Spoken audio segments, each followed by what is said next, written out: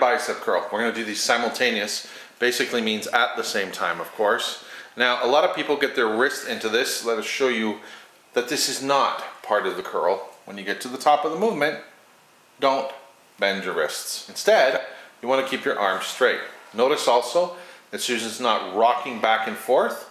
And again, she's always got a stance, the knees shoulder width apart, as well as the feet, of course, a slight bend in the knees. This is your standard bicep curl.